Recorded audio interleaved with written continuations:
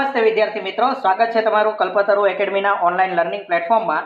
સામાજિક વિજ્ઞાનનો પાઠ 6 ભારતના સાંસ્કૃતિક વારસાના સ્થળો એનો લાસ્ટ સેશન આપણે આજે ડિસ્કસ કરવાના છીએ। આ સેશનની અંદર શું આપણે વસ્તુ જોવાની છે એ જોઈએ તો ગોવાના દેવળ, ગુજરાતના સાંસ્કૃતિક વારસાના સ્થળો, દક્ષિણ ભારતના પ્રાચીન મંદિરો અને ભારતમાં જે તીર્થ સ્થાનો છે એમના વિશે ચર્ચા કરવાની છે। તો જે મિત્રો ચેનલ સાથે નવા છે તેને નમ્ર વિનંતી છે, ચેનલને લાલ બટન પર ક્લિક કરીને સબસ્ક્રાઇબ કરી લો અને બાજુમાં આવતા બેલ આઇકનને દબાવો જેથી તમને અમારા દરેકે દરેક વિડીયોના નોટિફિકેશન મળતા રહે। તો શરૂ કરીએ આપણે। 16મો પ્રશ્ન છે, ગોવાના દેવળો વિશે નોંધ લખો। હવે મિત્રો, દેવળ એટલે શું? તો જે રીતે હિન્દુ ધર્મમાં મંદિર હોય છે, મુસ્લિમ ધર્મની અંદર મસ્જિદ હોય છે, એવી રીતે ખ્રિસ્તી ધર્મના જે હોય છે ચર્ચ, એને ગુજરાતી ભાષામાં દેવળ તરીકે પણ ઓળખવામાં આવે છે। તો 16મી સદી દરમિયાન પોર્ટુગીઝ એટલે કે ફિરંગીઓ એમણે ભારતમાં સ્થાપેલી કોઠીઓ પૈકી એક કોઠી ગોવામાં સ્થાપી હતી અને ગોવાને પોતાની રાજધાની પણ બનાવી હતી। જે પોર્ટુગીઝો છે એ પોર્ટુગીઝોએ પોતાનું જે વેપારી મથકો છે એ અલગ અલગ જગ્યાએ સ્થાપ્યા હતા, પરંતુ સૌથી મોટું વેપારી મથક એ એમણે ગોવાને બનાવેલું અને ગોવાને પોતાની રાજધાની પણ બનાવેલી। પોર્ટુગીઝો સાથે ભારતમાં ખ્રિસ્તી ધર્મના ધર્મગુરુઓ પણ આવ્યા હતા, તેથી ગોવામાં નાના મોટા અનેક ખ્રિસ્તી દેવળો સ્થપાયા।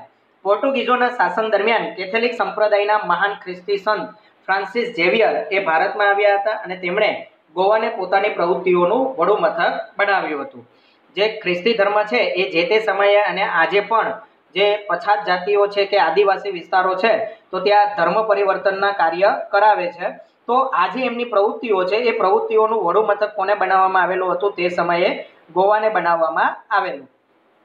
ભારતમાં તેમના અવસાન બાદ તેમનો પાર્થિવ દેહ આ દેવળમાં શબ પેટીમાં રાખવામાં આવ્યો હતો અને ઘણા વર્ષો પછી પણ તેનું શબ વિકૃત થયું નથી। અહીં જે તમને દેખાય છે એ દેવળની અંદર કાચની શબ પેટીમાં એમનો દેહ રાખવામાં આવેલો છે। નોર્મલી મિત્રો, જે માનવ દેહ છે એ મૃત્યુ પામે પછી 2 થી 4 કલાકની અંદર ધીમે ધીમે એની અંદર સડવાની પ્રક્રિયા શરૂ થતી હોય છે અને 12 થી 15 કલાકમાં એ પ્રક્રિયા એના મેક્સિમમ લેવલે પહોંચી જાય છે, જેથી એ લાશમાંથી દુર્ગંધ આવવા માંડે છે અને હાનિકારક વાયુઓ પેદા થવા લાગે છે, જેથી લાશ ફૂલવા લાગે છે। પરંતુ આ જે વ્યક્તિ છે સંત ફ્રાન્સિસ ઝેવિયર, એમના શબને આજ સુધી પણ કંઈ થયું નથી, એટલે કે વિકૃત થયું નથી। જૂના ગોવામાં બેસાલિકા ઓફ બોમ જીસસ એટલે કે બેસાલિકા ઓફ ગુડ જીસસ નામનું દેવળ આવેલું છે। ગોવાનો દરિયા કિનારો એ રમણીય છે અને સહેલાણીઓના આકર્ષણનું કેન્દ્ર પણ બન્યો છે। અને તાજેતરમાં જે લોકડાઉન છે કોરોનાને કારણે, તો ભારતનું સર્વપ્રથમ કોરોના મુક્ત થયું હોય એવું રાજ્ય પણ કોણ છે? તો ગોવા જ છે। એ પછીનો પ્રશ્ન છે, ચાંપાનેરનો પરિચય આપો। તો અહીંથી તમારા ગુજરાતના જે મહત્વના સ્થળો છે એની સફર શરૂ થાય છે। તો ચાંપાનેર એ ક્યાં આવેલું છે? તો પંચમહાલ જિલ્લાના હાલોલ તાલુકાના પાવાગઢની તળેટીમાં એ આવેલું છે। સુલતાન મુહમ્મદ બેગડાએ ચાંપાનેર જીતી લીધેલું। એમના નામનો જ અર્થ કરીએ બે ગઢો, એટલે એમનો અપભ્રંશ થયેલો છે। હકીકતે હતો બે ગઢ। બે ગઢ એટલે કયા? તો કે એક જુનાગઢ અને બીજું આ ચાંપાનેર, એ બંને એમણે જીતેલા એટલે એના પરથી એ બે ગઢો અથવા તો બેગડો કહેવાયો। થોડા સમય માટે ચાંપાનેરને રાજધાનીનો દરજ્જો આપી અને તેને મુહમ્મદાબાદ નામ પણ આપ્યું હતું। એમને જે ચાંપાનેર જીત્યું એ જે તે સમયે એને પછી એને રાજધાની બનાવી અને એમના નામ પરથી, પોતાના નામ પરથી એમને મુહમ્મદાબાદ નામ આપેલું। મુહમ્મદ બેગડાએ બંધાવેલી મોતી મસ્જિદ, જામી મસ્જિદ અને ઐતિહાસિક કિલ્લો એટલે કે નગરકોટ એ અહીં આવેલા છે। ચાંપાનેરની સ્થાપત્ય ઇમારતો અને કિલ્લો એ ભારતીય સ્થાપત્ય ક્ષેત્રે આગવું પ્રદાન દર્શાવે છે અને આના કારણે જ ઈસવીસન 2004માં યુનેસ્કોએ તેને વૈશ્વિક વારસાના સ્થળોમાં સમાવિષ્ટ કર્યું છે।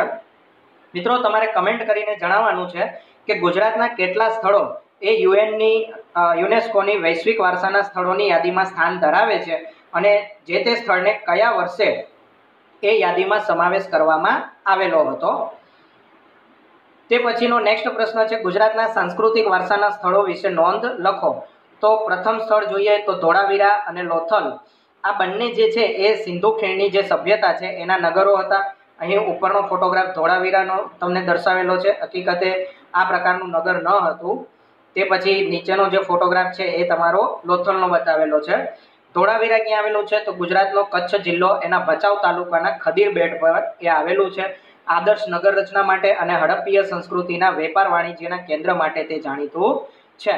આ ઉપરાંત 5000 વર્ષ પહેલા અહીં ઘરેણાં અને મણકા બનાવવાના કારખાનાઓ પણ હતા, એ બાબત પણ મળી આવેલી છે। એ ખોદકામ કરતા ત્યાંથી આ મણકાઓ પણ પ્રાપ્ત થયેલા છે, એટલે એવું કહી શકાય કે ત્યાં મણકા બનાવવાના કારખાનાઓ હશે।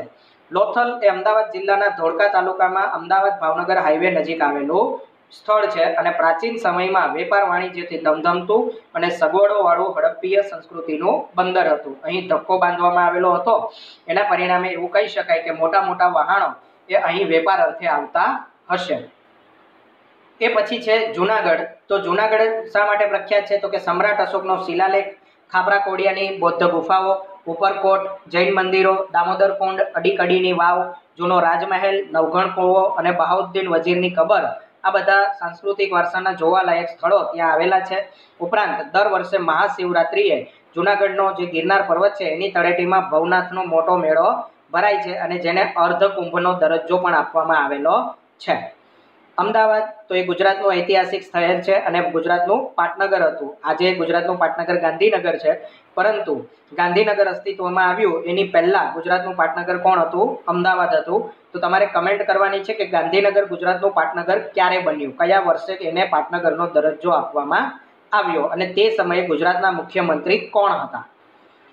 અમદાવાદમાં ભદ્રનો કિલ્લો, જામા મસ્જિદ, રાણી સિપરીની મસ્જિદ, રાણી રૂપમતીની મસ્જિદ, સરખેજનો રોજો, કાંકરિયા તળાવ, ઝૂલતા મિનારા, હઠીસિંગના દેરા, સીદી સૈયદની જાળી વગેરે જોવાલાયક સ્થાપત્યો છે। મિત્રો, અહીં કાંકરિયા તળાવનો ફોટોગ્રાફ્સ તમને બતાવ્યો છે અને આ તળાવની ખાસિયત એ છે કે તમે એને ઉપરથી જોશો તો જે રીતે SBIનો લોગો છે એ પ્રકારની એની ડિઝાઇન બનાવવામાં આવેલી છે, એટલે એવું કહી શકાય કે કાંકરિયા તળાવ પરથી SBIનો લોગો લેવામાં આવેલો છે। ઝૂલતા મિનારા સારંગપુર દરવાજા બહાર, રાજપુર, ગોમતીપુરમાં આવેલા છે। તે એમની ધ્રુજારીના વણ ઉકલિયા રહસ્ય માટે જાણીતા છે। આ જે ઝૂલતા મિનારા છે એમની ખાસિયત એવી છે કે તમે એક મિનારાને ધક્કો મારો તો એની ધ્રુજારીથી આપોઆપ બીજો મિનારો પણ હલનચલન કરવા લાગે છે અને આજની એન્જિનિયરિંગ સાયન્સ પણ એમનો ઉકેલ મેળવી શક્યો નથી। સીદી સૈયદની જાળી એ તેની અત્યંત બારીક અને સુંદર વાનસ્પતિક ભૌમિતિક કોતરણીને કારણે પ્રખ્યાત છે। આરસની અંદર ખૂબ જ સૂક્ષ્મ એવી કોતરણી બનાવવામાં આવી છે જે વનસ્પતિઓના આધારે તૈયાર થયેલી છે। એ પછી ગુજરાતનું મહત્વનું એક શહેર એવું પાટણ, તો સહસ્ત્રલિંગ તળાવ અને રાણીની વાવ એટલે કે રાણકી વાવ એ પાટણના પ્રમુખ સ્થાપત્યો છે। ઈસવીસન 1140માં સિદ્ધરાજ જયસિંહે સહસ્ત્રલિંગ તળાવ બંધાવ્યું। ભીમદેવ પ્રથમની રાણી ઉદયમતી એમણે શહેરની પ્રજાને પાણી પૂરું પાડવા માટે વાવ બંધાવી હતી અને આ જ વાવને રાણીની વાવ અથવા તો રાણકી વાવ નામે ઓળખવામાં આવે છે। ઈસવીસન 2014માં યુનેસ્કોએ રાણીની વાવ અથવા રાણકી વાવ એને વૈશ્વિક વારસાના સ્થળોમાં સમાવેશ કરી છે અને ભારતની કરન્સીની કઈ નોટ ઉપર રાણકી વાવ છે એ તમારે જણાવવાનું રહેશે। એ પછી સિદ્ધપુર જે પાટણની બાજુમાં જ આવેલું નગર છે, સોલંકી સમય દરમિયાન આ નગર પણ ખૂબ જ પ્રચલિત હતું। તો પાટણથી 26 કિલોમીટર દૂર સિદ્ધપુર આવેલું છે, જ્યાં રુદ્ર મહાલય એ એક જોવાલાયક સ્થાપત્ય છે। આજે તો રુદ્ર મહાલયના અવશેષો જ બાકી બચ્યા છે। તો જે રુદ્ર મહાલય છે એ મૂળરાજ સોલંકી દ્વારા બાંધકામ એનું શરૂ થયેલું હતું અને સિદ્ધરાજ જયસિંહના સમયમાં એ બાંધકામ પૂરું થયું એવી લોકવાયકાઓ છે। તો જે ભગ્ન અવશેષો છે એ સમયની ભવ્યતાની ઝાંખી કરાવે છે। હવે સાંસ્કૃતિક વારસાના અન્ય સ્થળો ગુજરાતમાં કયા કયા છે? તો વડનગરમાં કિલ્લો, શર્મિષ્ઠા તળાવ અને કીર્તિ તોરણ એ જોવાલાયક છે। અરવલ્લી જિલ્લાની અંદર શામળાજીનું મંદિર જે મેશ્વો નદીના કિનારે આવેલું પ્રાચીન યાત્રાધામ છે। જૂનાગઢમાં બોરદેવી, શામળાજી નજીક દેવની મોરીનો સ્તૂપ, જૂનાગઢ ગિરનારમાં ઈટવાનો સ્તૂપ, આ બંને જગ્યાએથી આપણને બૌદ્ધ સ્તૂપોના અવશેષ મળેલા છે, એટલે તમારે બંને જગ્યાઓ ખાસ યાદ રાખવી, દેવની મોરી અને જૂનાગઢ ગિરનારમાં ઈટવા। ઘણી વખત ઈટાવા પણ હશે, તો એ ગિરનાર પાસે આવેલી જગ્યા છે। બાવા પ્યારે, ઉપરકોટ, ખાપરા કોડિયા, ખંભાલીડા, તળાજા, સાણા, ઢાંક, ઝિંજુરીઝર અને કેડિયા ડુંગર, આ સ્થળોએ ગુફા સ્થાપત્યો પણ મળી આવેલા છે।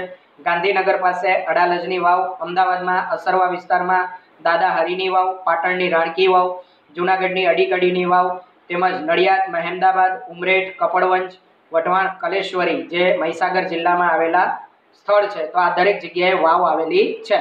તો જો તમને કલેશ્વરી વાવ પૂછાય તો એ ક્યાં આવશે? મહીસાગર જિલ્લા ખાતે આવશે। ભાવનગર જિલ્લાના પાલીતાણાના શેત્રુંજય પર્વત પર અનેક જૈન દેરાસરો આવેલા છે। તેમાંના કેટલાક દેરાસરોનું નિર્માણ એ 11મી સદીમાં થયેલું છે, એટલે આજથી એ 900 વર્ષ પૂર્વે બંધાયેલા સ્થાપત્યો છે। મહેસાણા જિલ્લાના ખેરાલુ તાલુકાના ટીંબા ગામ પાસે આવેલી ટેકરીઓ પર તારંગા તીર્થ છે અને તારા માતાનું મંદિર આવેલું છે. ગીર સોમનાથ જિલ્લામાં સોમનાથ મંદિર અને દેવભૂમિ દ્વારકામાં દ્વારકાધીશનું મંદિર, આ બંને મંદિરો પણ ભવ્ય ઐતિહાસિક વારસો ધરાવે છે. ત્યારબાદ દક્ષિણ ભારતના પ્રાચીન મંદિરોનો પરિચય. તો દક્ષિણ ભારતની અંદર જે મંદિરો આવેલા છે એ મંદિરોની જે શૈલી છે એ કઈ છે? તો કે દ્રવિડ શૈલી છે.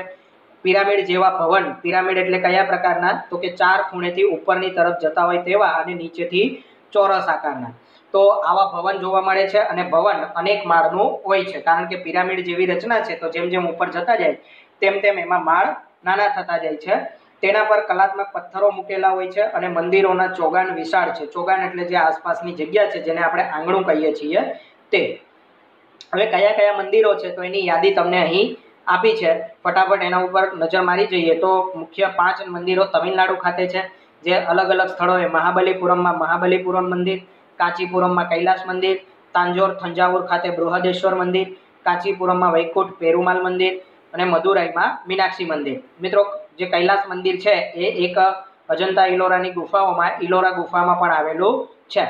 કર્ણાટકના પટદકલ ખાતે વિરૂપાક્ષ મંદિર અને ઓડિશાના ભુવનેશ્વર ખાતે પરશુરામેશ્વરનું મંદિર. આ મંદિરોની યાદી તમારે યાદ રાખવાની છે. નેક્સ્ટ પ્રશ્ન છે, પ્રાચીન સમયથી ભારત તીર્થભૂમિ રહ્યું છે, સ્પષ્ટ કરો. તો ભારતમાં 4 ધામ અને 4 જ્યોતિર્લિંગની યાત્રા ખૂબ જ મહત્વની ગણાય છે. કયા 4 ધામ? તો કે બદ્રીનાથ, જે ઉત્તરાખંડમાં આવેલું છે, રામેશ્વર તમિલનાડુમાં આવેલું છે, દ્વારકા ગુજરાત ખાતે આવેલું છે અને જગન્નાથપુરી ઓડિશા ખાતે આ પવિત્ર સ્થળોનો સમાવેશ થાય છે. એટલે ભારતનો નકશો તમે જુઓ તો એ નકશાની અંદર 4 ખૂણે એક સ્થાપત્ય આવ્યા. ઉત્તરાખંડમાં બદ્રીનાથ, રામેશ્વરમાં તમિલનાડુ, દ્વારકા ખાતે અને જગન્નાથપુરી ઓડિશા ખાતે. આ ઉપરાંત 51 શક્તિપીઠો આવેલી છે અને જમ્મુ કાશ્મીરમાં આવેલું અમરનાથ તથા વૈષ્ણોદેવીની યાત્રા એ પણ ખૂબ જ અગત્યની મનાય છે. ગુજરાતમાં ગિરનાર તેની લીલી પરિક્રમા વખણાય છે. શેત્રુંજય અને નર્મદા નદીની પરિક્રમા પણ પવિત્ર ગણાય છે અને દર વર્ષે ઘણા ભાવિકો આ પરિક્રમામાં જોડાતા હોય છે. આમ ભારતના લોકો તીર્થો, પવિત્ર સ્થળો, પર્વતો અને નદીઓની જાત્રાએ જાય છે. આથી કહી શકાય કે પ્રાચીન સમયથી ભારત એ તીર્થભૂમિ રહ્યું છે. તો મિત્રો, અહીં આપણો 6થો પાઠ પૂરો થાય છે.